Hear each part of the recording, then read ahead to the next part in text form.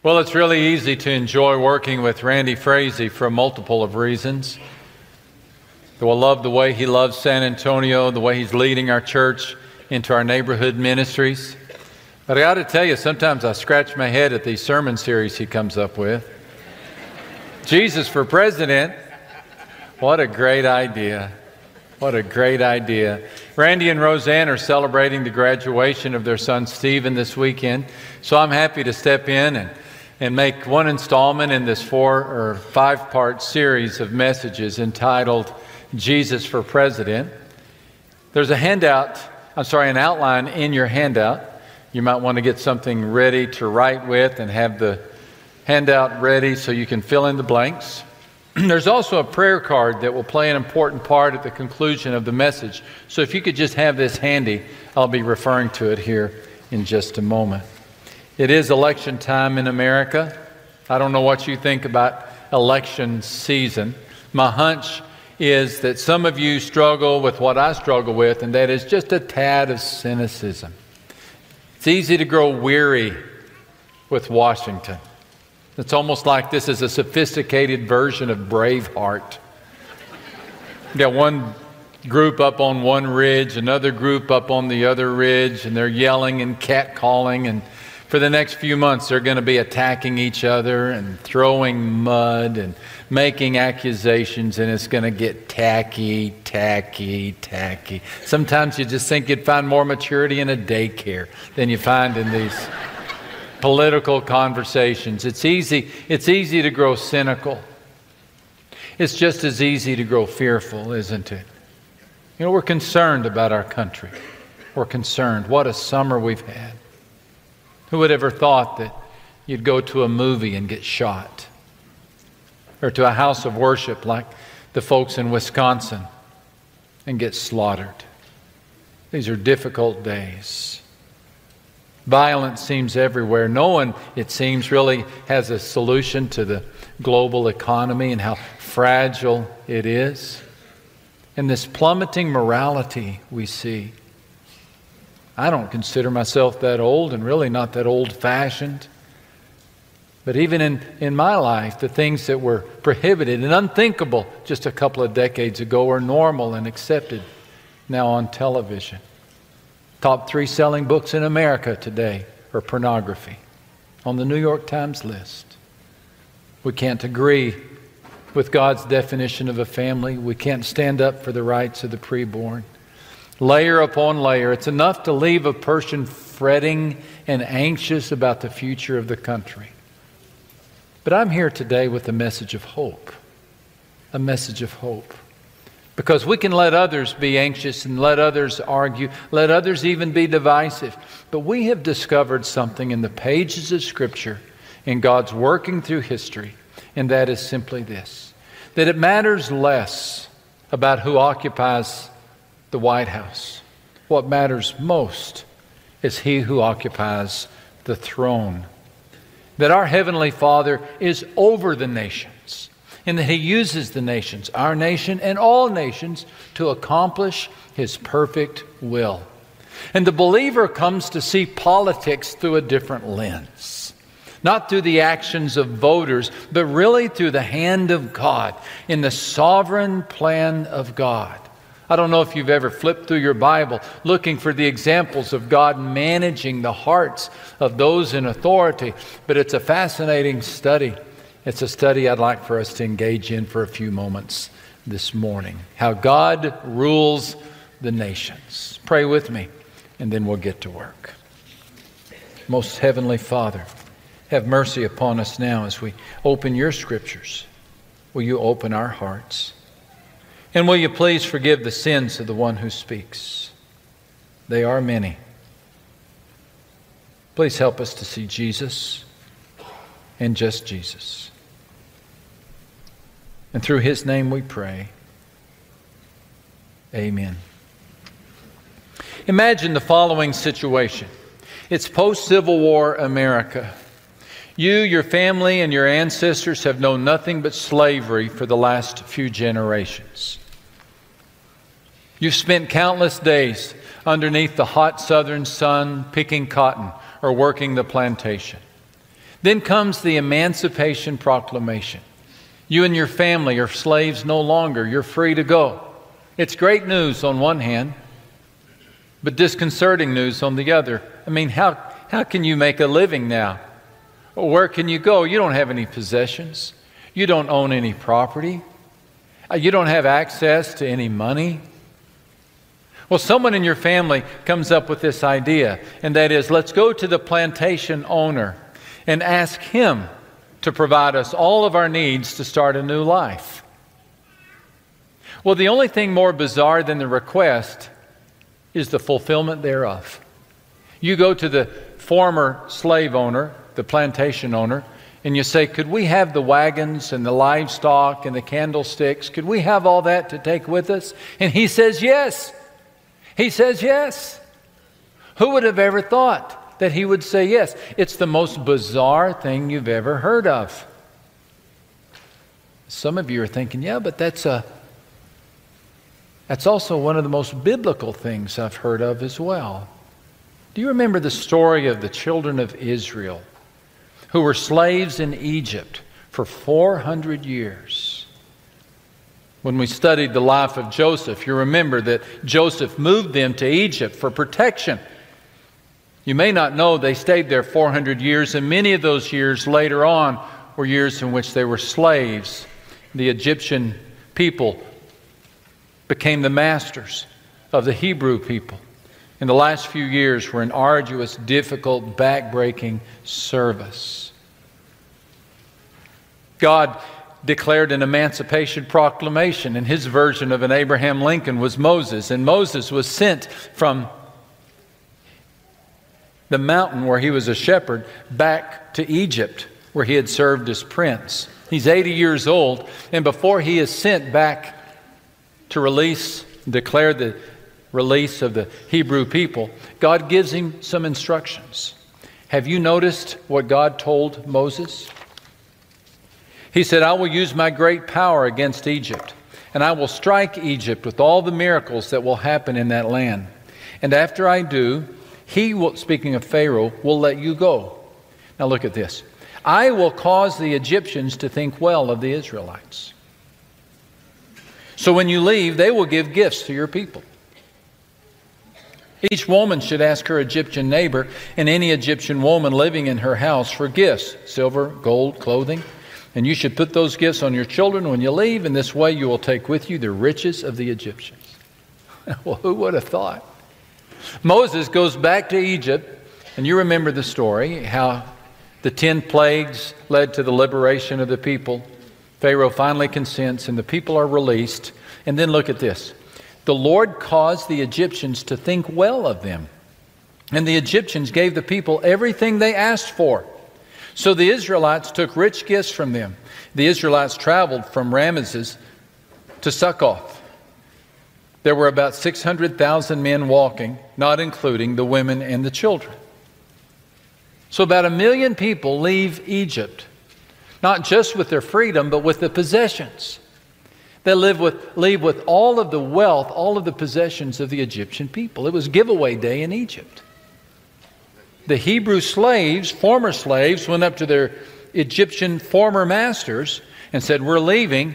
I'm going to take your Mercedes with me. And I'm going to take that stereo system. And while I'm at it, all those clothes, I guess I'll just load them up too. And the Egyptians said, okay, it's yours. God had softened the hearts of the oppressors toward the oppressed. Why did this happen? Because of the persuasion of Moses? No. Because of the strategy of Pharaoh? No. Because God managed and oversaw the hearts of the Egyptians. God was over the nation. Now maybe you need that reminder. Maybe you need that reminder because you may have fallen into the common thought that says that really it's the president or the dictator or the king who leads the nation. According to Scripture, there is a power higher than he or she overseeing everything. The believer looks at politics through a different lens. We believe first and foremost that God is the God of the nations. That God is the God of the nations. Washington doesn't call the shots, God does. Congress doesn't direct the future, God does. The Bible is chock full of illustrations of this verse from Proverbs 21:1. The king's heart is in the hand of the Lord. Isn't that interesting? The king's heart is in the hand of the Lord. He directs it like a water course wherever he pleases. As casually as a farmer would dig a canal through which the water would pass into his crops, so God directs the thoughts and the deeds of those in positions of authority. He did this in Egypt. That's just one of many examples in the Bible. I'd like to share with you very briefly 4 others. If you like to fill in blanks, this is your time. Consider the story of Cyrus. Cyrus, he was the king of Persia. Listen to this verse from the book of Ezra.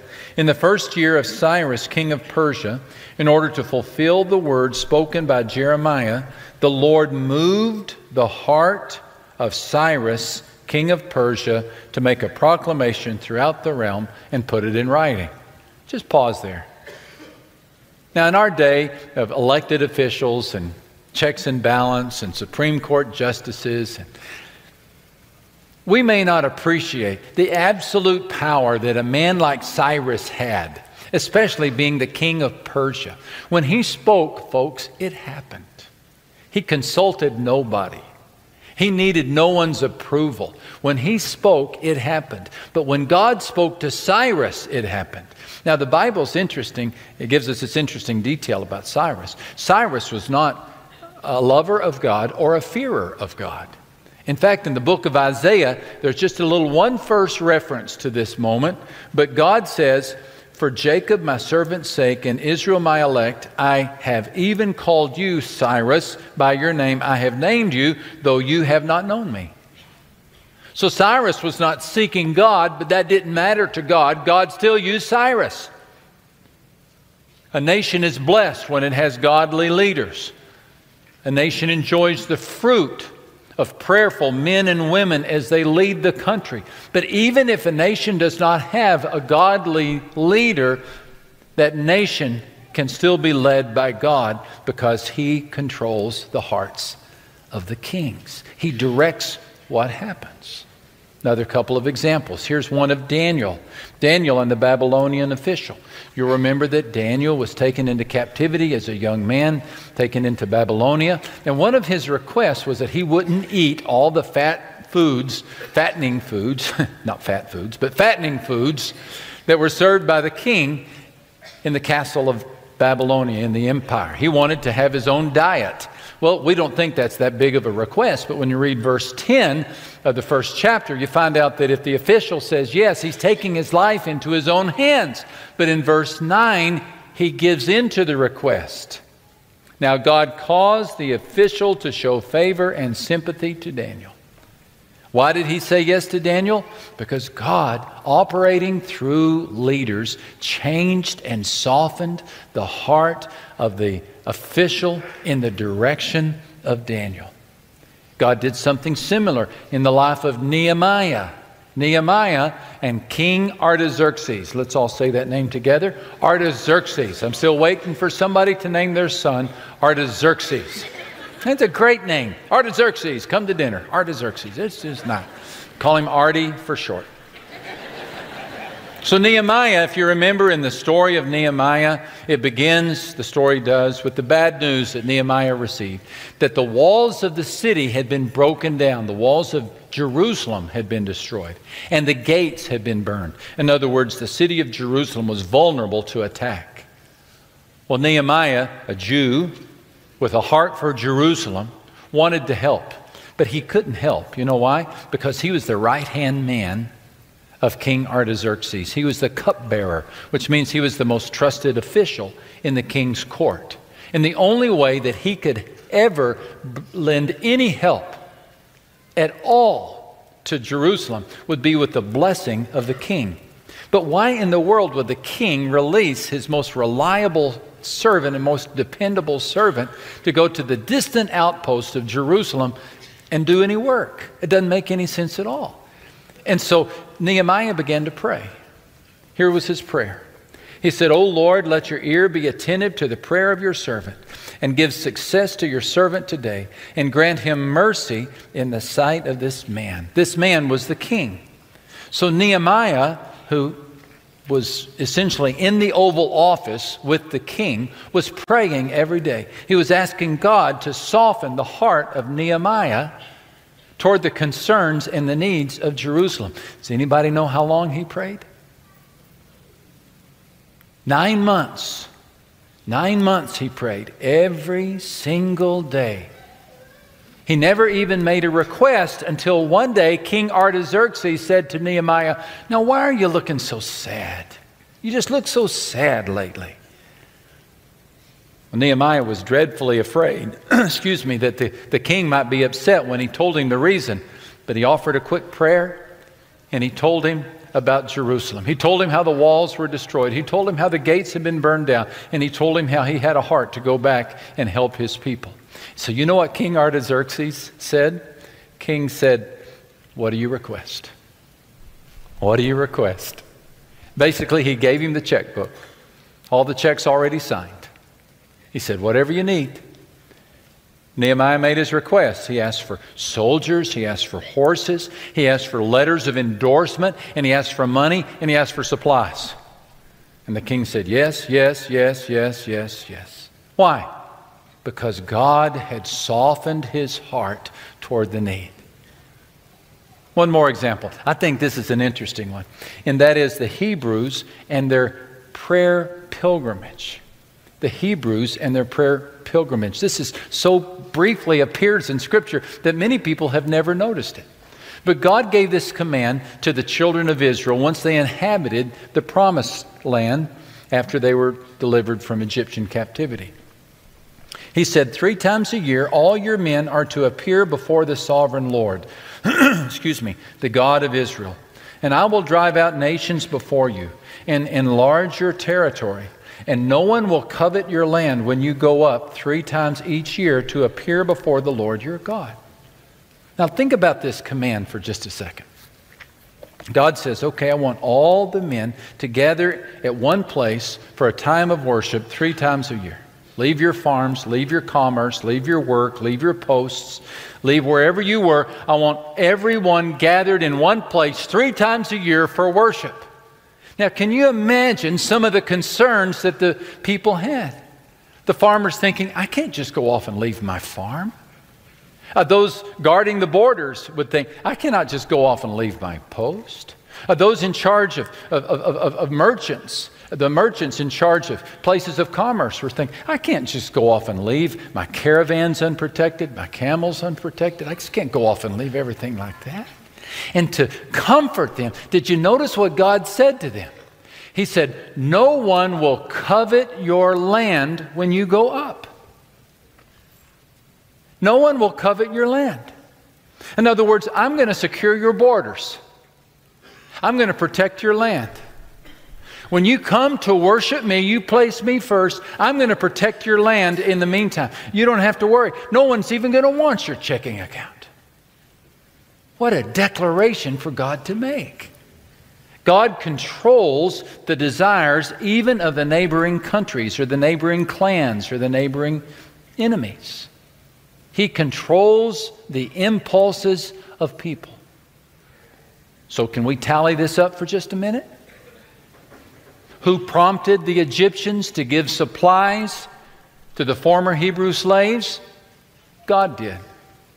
Who prompted Cyrus to issue the command? God did. Who prompted the official in the Babylonian court to grant Daniel's request? You can answer. God did. Who prompted King Arti or King Artaxerxes to rebuild the walls of Jerusalem? God did. Who watched over the lands of the Hebrews as they went to gather 3 times a year for worship? God did. Who led the hearts of the kings and protected the people? God did, and God does. God does. God is over the nations. That's why King David, in one of his prayers, said these words. O Lord, God of our fathers, are you not the God who is in heaven? You rule over all the kingdoms of the nations. Power and might are in your hand. No one can withstand you. Isn't that comforting news? I've heard it this week. I've heard it several times over the last few weeks. You've heard it. Maybe you've even said it. The phrase goes something like this. If President Obama wins this election, our nation is going down the tubes. Or if Mitt Romney wins this election, it's all over for our country. Really? Really? Is heaven really troubled about this election? Is God having trouble getting His angels to get a good night's rest because they're so anxious about what's going to happen on November the 6th? Does heaven incline its ear to the actions of elephants and donkeys? I don't think so either. Listen, let others be anxious. Let others get their lives tied up in knots.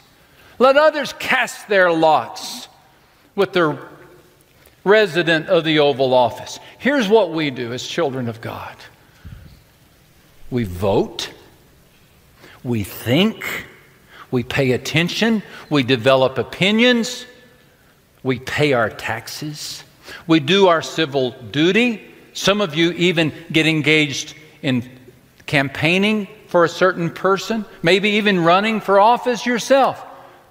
But what we don't do is freak out. We just don't freak out because we know that no matter who is in the Oval Office, God is on the throne. Amen?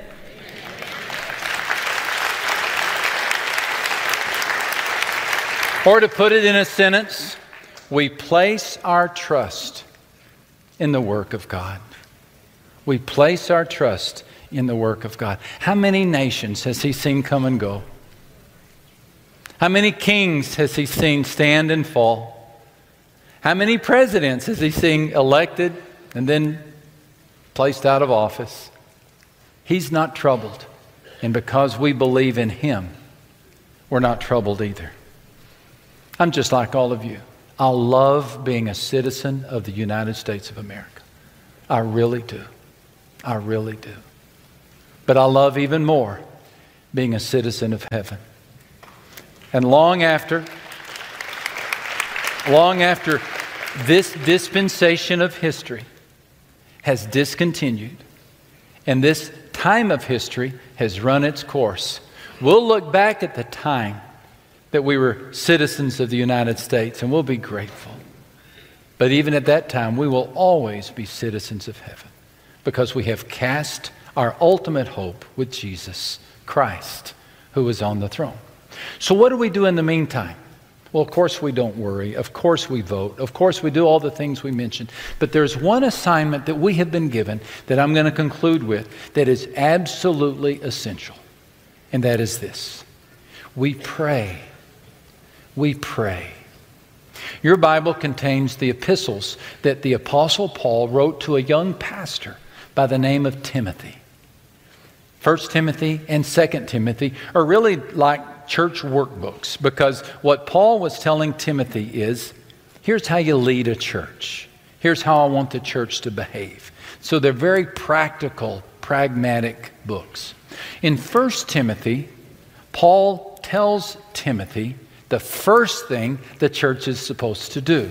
And he says this, first of all, I desire that petitions and prayers and thanksgiving be made for all people. And look at this, for kings and those in authority, that we may live peaceful and quiet lives in all godliness and holiness. This is good and pleases God our Savior, who wants all people to be saved and come to a knowledge of the truth.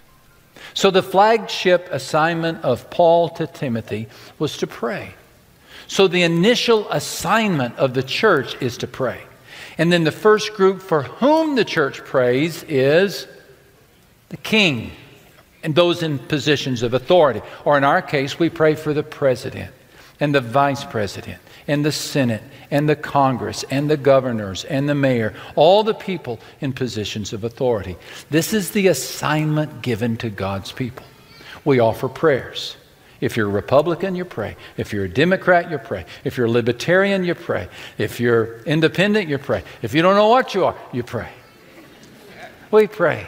This is the assignment, the blanket assignment, the universal assignment given to all children of God. Our assignment during an election season is to be people of prayer. We intercede and we ask God to pray for the leaders of our country.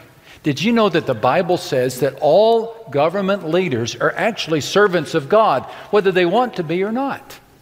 Have you seen this verse in Romans chapter 13? There is no authority except that which God established. The authorities that exist have been established by God. For the ruler is God's servant to do you good. The purpose of a government is to create a greenhouse beneath which the citizens can develop physically, spiritually, and mentally. A safe society in which people can grow, discover their God, and discover each other and grow in faith. That's the purpose of the government. And so the government plays an important role in creating a safe greenhouse in which people can develop and people can grow. And leaders in the government are God's servants. And our job is to pray for them. And I want to challenge you, really commission you to take this call to prayer very seriously. This year I'm heading up a presidential election campaign prayer movement.